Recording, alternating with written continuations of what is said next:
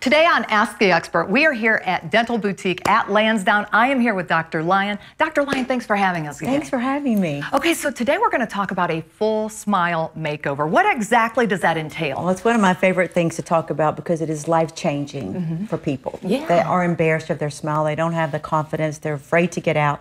So basically, a smile makeover is we're going to take your smile and then we can convert it to a beautiful smile that you are going to love. Oh, wow. And what kind of procedures or what options do you look at with people? Like, do they need veneers for a full smile makeover or braces? What exactly do they need? Well, all of that is incorporated into a smile design. We'll start with braces if needed, whitening, veneers, and the most important thing is getting a wax up of your teeth. Okay. So a wax up kind of gives you the blueprint of what it's going to look like, so it's predictable in the outcome. Oh, nice. So they'll actually be able to see themselves with what the results are going to be. Correct, in the temporary phase, yes. And they need to come in for a consultation, is that right? Absolutely. Here in our office, we don't charge for consultation. We take lots of photographs and have in-depth conversation of what you're not happy about. Okay. And is insurance able to cover this?